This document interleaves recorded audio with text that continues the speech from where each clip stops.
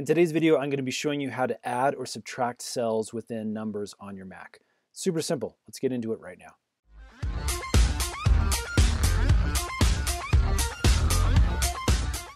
Okay, so I've got a very simple spreadsheet for us to work with right here. What we're going to do is pretend like this is, again, our month balance sheet for a business, and these are the numbers that we want to add. So these might be our sales that we had in that specific month. And then we want a total.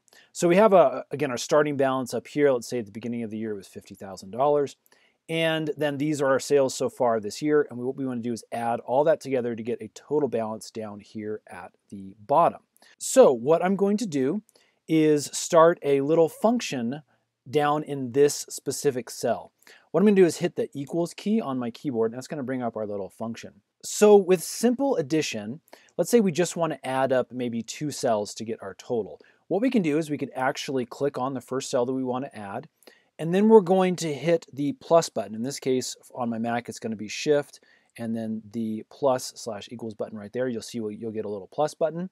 And then I'm going to click on the second cell, and that's it.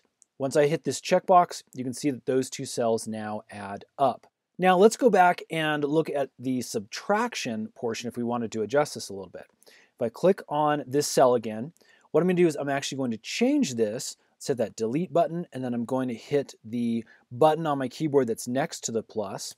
That'll give us that little minus button.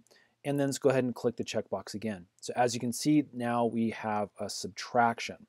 So let's make this just a little bit more complicated. Let's pretend like these are the total amount of expenditures for the month for our business. So what I want to do is I want to take my starting balance, I want to subtract all of this to have a total come up for what our current running balance is for the business. So let me go ahead and delete this cell first, start all over. Okay, so what we first need to do is hit that equals button again. That's going to bring up our function menu. And we're going to click on the first number that we want all the rest of our numbers to subtract from. So let me click on this guy. So what I want this to do is I want it to subtract. So I'm going to hit the subtract key on my keyboard. And then I want to create what's called a sum function. So I'm going to type in sum, hit enter. And as you can see, it's going to create some parentheses for us.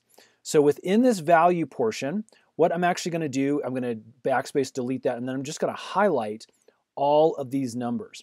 So as you can see, what this is doing is it's taking the first number here, 50,000, minus the sum of all of these numbers. Again, make sure you have these parentheses so the sum knows which numbers to specifically group together. And then I'm going to hit this checkbox key. And as you can see, we now have our subtraction total. So this would be the running count of our business account after all of these expenditures. Again, what we can do if you want to change this to addition, I can come back here, delete that minus symbol, do our shift and the plus symbol right there, click that checkbox, and as you can see, we now have a running total if these were our additional sales. Now there's one more way that you can do this. If you just want to do it long form, you don't like that sum option, let me delete this. What you can do is do the equals button. You can click on your first number and then do the minus button, this number, minus button again, this number, minus button again, this number, and so forth. Again, it's a long form of typing everything in. Once you click that checkbox, you can see that you now have a really long form function that will give you the same options. Friends, I hope that helps. Again, get creative with this. If it has, would you guys please hit that thumbs up button for us? And go ahead and write any comments that you might have. Maybe you want something a little more detailed. We do our best to answer all those. And then, of course, subscribe because we got a ton of other spreadsheet tutorials that are coming up soon. Thanks so much for watching.